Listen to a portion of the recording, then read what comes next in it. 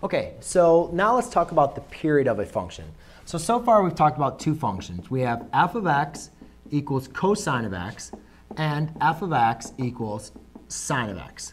And when dealing with these two functions, what we looked at was that the period was always 2 pi. And what that means is the distance that it took on our graph for our graph to complete one cycle, it always ended, when it went to 2 pi, it ended back right where it started. So we call that one period. So the period for cosine and sine of x were both 2 pi. And then the next thing what we notice is we can alterate our pi by multiplying it by a number inside of our function. So if I was going to take a look at the function, and I'm going to make a look at two differences. Let's say I look at f of x equals cosine of, let's say, 2x. And then here, let's graph f of x equals sine of 1/2 x. All right?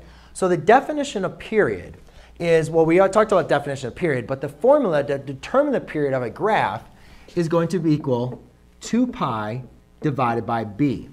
Now, when we talked about function a was the number that was in front of your function that we multiplied by, right? That was for your amplitude.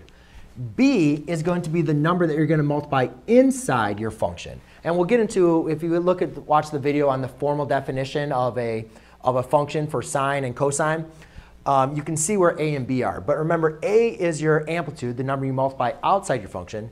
And b is going to be the value that you're going to be multiplying inside your function.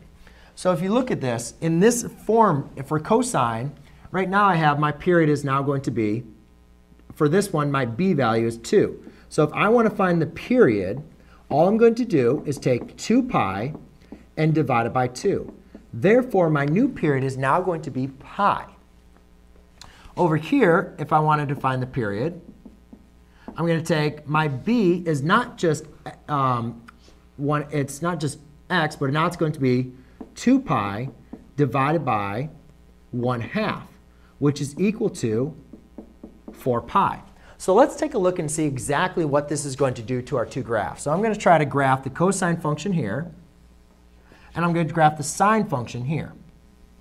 And I'm going to try to make these a little bit different here. So we know that, first of all, we're always going to start off at 0.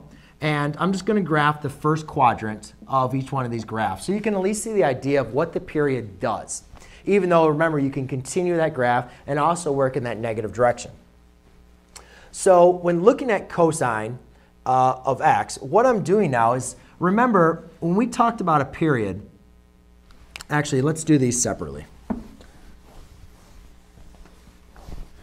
Let's do the cosine function first. So when I want to graph the cosine function, what it's going to look like, remember, is we have our 5 important points. We have 0, then we had pi over 2, then we had pi, 3 pi over 2, and then we had 2 pi. So remember, we always started up at positive 1, crossed at pi over 2, went down to negative 1, crossed at 0, 0, and then went up to positive 1 again. This is our cosine graph. This is the completion of one period. Now, what you notice is there are, well, essentially we have our 4 important points. So what I want to do to find my new critical points, what I'm going to do is I'm going to take my new period and divide it by 4. So what that means is now, at every interval of pi over 4, that's going to be my new critical point. Because if you notice, my original period was 2 pi. And you notice there was kind of our 4 critical points, right? Well, if I take my new period and divide it by pi over 4, I'm now going to get my new critical points. So my first new critical point would be pi over 4. Plus another pi over 4 is going to be pi halves. Plus another pi over 4 is going to be 3 pi over 4. And then add another one is going to be pi over 4. So now my graph is going to have these critical points. Meaning my graph is going to cross at pi over 4, go down to negative 1 at pi over 2, cross back up at 3 pi over 4, and come back up at pi. So what you can see is this period, this graph has been it's kind of been like smushed back in, right?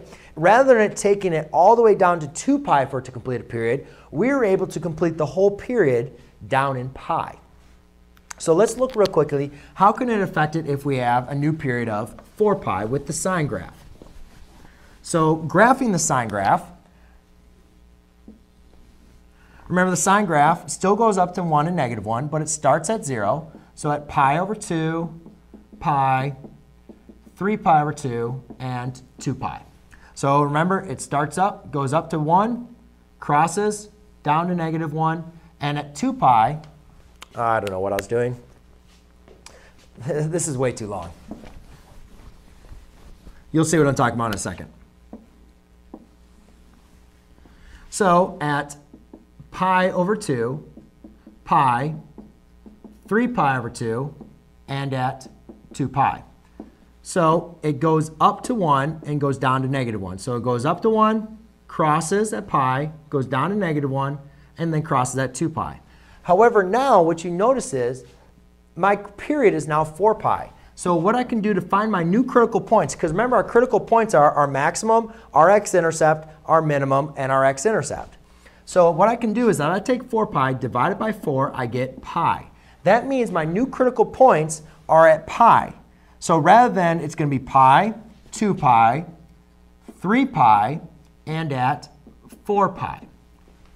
So now what I'm going to do is when I'm graphing my graph, the first critical point, the max value, is going to be at pi rather than at pi over 2. So it's going to go up to pi, then it crosses the next critical point is at 2 pi, then it goes down to -1 at 3 pi, and then completes its period at 4 pi, where you can see the circle has completed its period, or its cycle, within 4 pi, which was the period. So there you go, ladies and gentlemen. That's how you determine the period and how you set a graph. Thanks.